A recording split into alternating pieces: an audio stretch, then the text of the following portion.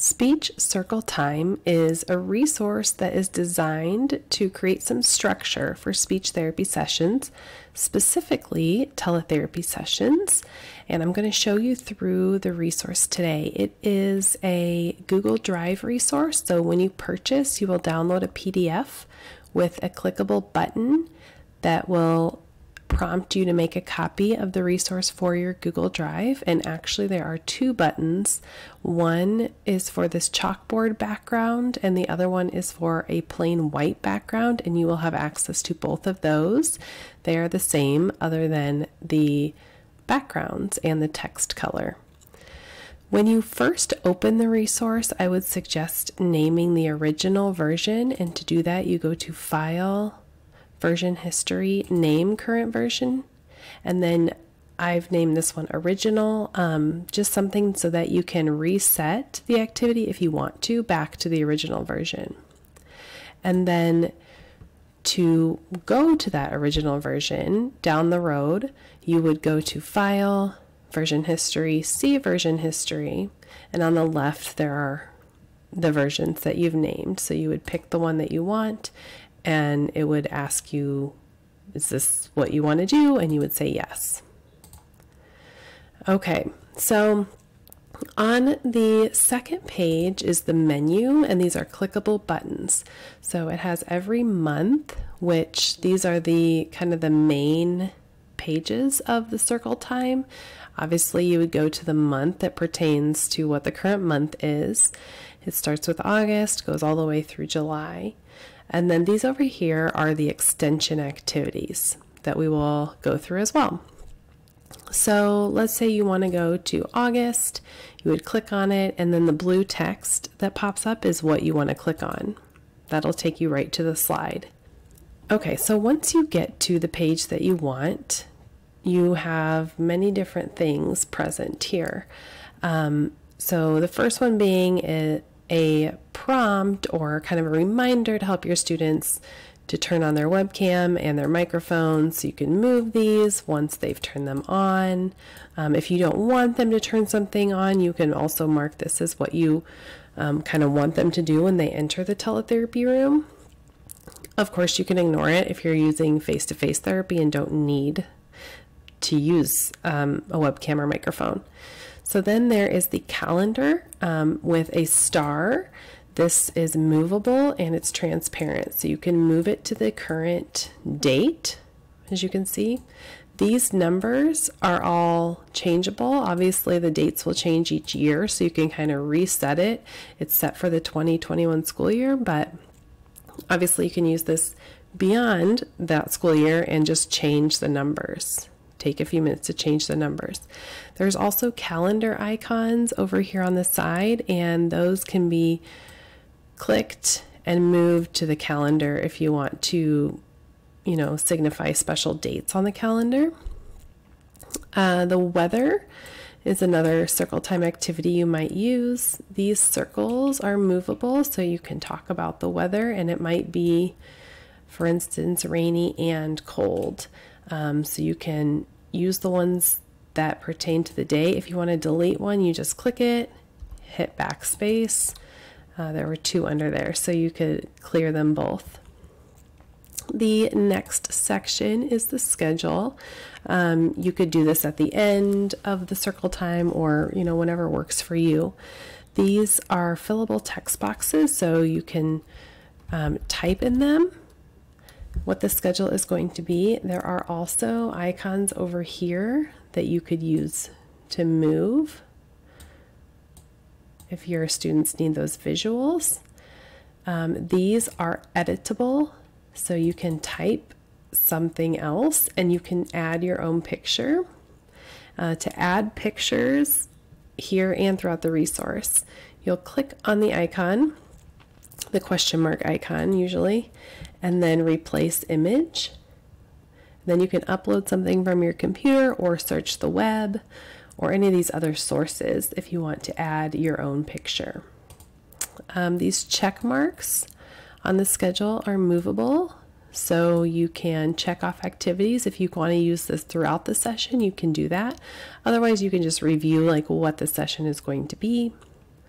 Also on this section, there's homework. So if you want to talk about the homework from last week or the homework that will be happening, that will be assigned this coming week, you can do that as well.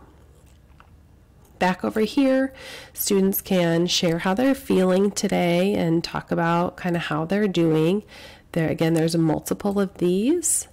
So if you have a group of 4, each one can have their own. If you want to delete some, again, you just click on it, hit backspace. If you want to duplicate it or add more, you would just right click, copy and paste is right there. Okay, the I want to share is also an editable text box.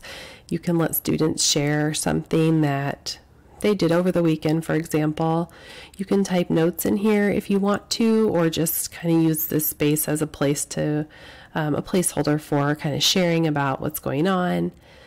Same with reminders. This is an editable text box that you can type into. If you have a reminder, say no school next week or something, you can put that in there. Reminders to wear their headset or be sitting at a table or kind of whatever you want to share with your students. And then today's word or theme. If you have a theme of the day and you want to introduce that, in this box you can type the word bugs or whatever it is that you're going to be working on. Also, just so you're aware, the view menu option here has different zoom levels, so you can zoom in or zoom out, make this bigger or smaller. I've purposely hid all of those over there so the students can't see until they're kind of clicked and moved into the view, but just know this space over here is workable space as well, and that you can zoom in or zoom out to make as much of it visible as you want to. Okay, so those months are all the same for each one. The only thing that changes is the actual month, of course. And again, all the dates in the months are editable, so that you can set the calendar at the beginning of the month beyond the 2021 school year, because it's set up for that. Okay, back to the menu page. These are the extension activities, and while I'm here, I'll mention this demo video. You may have got there using this link, but just in case you ever want to look at it again, there'll be a link here to this video to show you all these features of the resource. So the extension activities work the same way. You'll click on the button and then click on the slide number that you want to go to. This one is who's here, kind of like an attendance or roll call. These are editable, so you can put your students' names, you can check off who's here, who's not here. You know, kind of at the beginning of the session, if you want to do that, you can. Again, these are all optional, so whatever works for you and your students. If you want to work more on the calendar, this calendar is also editable. This you have to type in the month, and then you move these dates around for, you know, to line up with the current month's calendar. And then you can talk about today is Tuesday, February 16th, 2021 or whatever. You can click and drag the season here, so just kind of some calendar concepts to work on. This next one is songs, and there are 9 popular children's songs. These are all clickable buttons that take you to YouTube videos of those songs.